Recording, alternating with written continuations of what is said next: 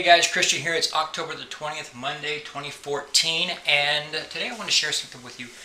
So for the past couple of months, God has had me go speak to this particular preacher who gave me a dream.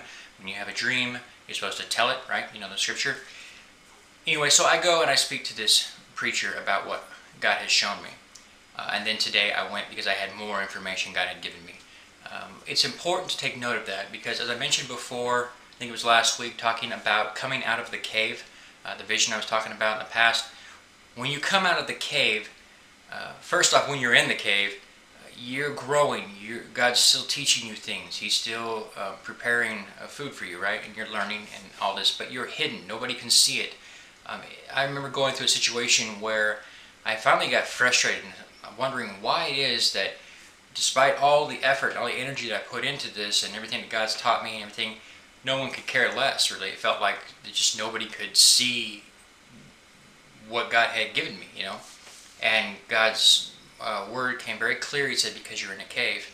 And it dawned on me, the enemy can't see you while you're in the cave, but neither can anybody else. Well, as I mentioned in the past, I'm now out of the cave. God has called me out of the cave, right? And I know that there are many other prophets who may be coming out of the cave at this very point in time as well, because whatsoever God does to me, He's going to do to the church.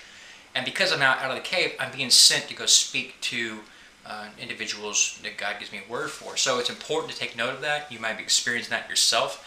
And that's what I was doing today. I went and had a nice discussion with a pastor near where I live. So if you're experiencing those things, if you're starting to get dreams about other people, other churches, other leadership, whatever it is that you may be receiving from God, again, that's more confirmation that you are out of the cave now. It's time to do something. There's a time and a season, right? And there's two different things, and, well, it's time. I'd like to talk for a moment about delivering messages. And sometimes you guys might have dreams or words from God, visions or whatever it is that God gives you. Maybe you don't understand all that God has given you, and maybe even when you deliver it to whomever you're supposed to deliver it to, maybe they won't understand it all. And that's perfectly fine. That's normal. It is the glory of God to conceal a thing, right? And the honor of kings to search it out, okay? It's important that you take note of that. You don't have to understand everything when you deliver it, unless God tells you to wait for more information before you deliver it. It should also be noted that if you go and you give the word, give it exactly as you received it. Do not add to it or take away from the word of God, right? We know that. On top of that, if the person who's receiving the word that you're delivering understands it or doesn't, that's not your department either, okay? You don't have to force them to understand something.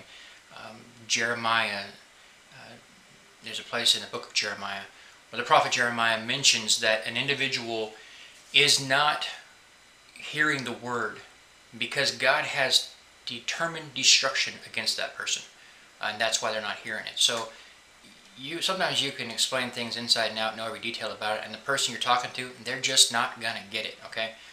So it's important to take note of that. I remember one time, sometime back, I had a dream that I later gave to the person that I had dreamed this about, or the church that I had given this word to.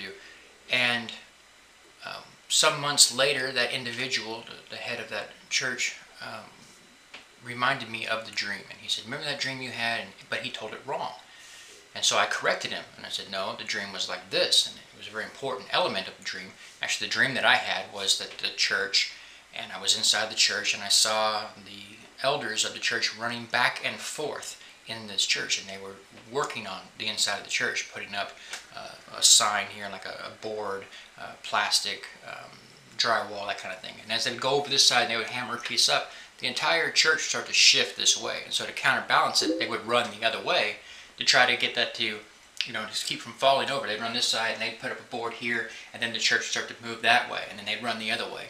And in the second part of the dream, I was outside of the church, and I could see the church, and the foundation holding the church up had been eroded away to just a point, and then eroded back this way. So it was just basically on a toothpick, preparing to break, right, and fall down. But every time that this pastor would refer to the dream that I had, he would say, remember how the church was messed up and the foundation was good? So the first time he did that, I corrected him and said, no, this is how it was. And then sometime later, he again tells me the dream. He said, remember that dream you had where the church was messed up, but the foundation was good? He did it twice. And at that point I knew it doesn't matter. I can't change this person's mind. I can't make them see what they don't want to see. God has determined for this person's destruction. Today, that church is no more, it's not operating anymore. They have a Bible study going, but that church is closed.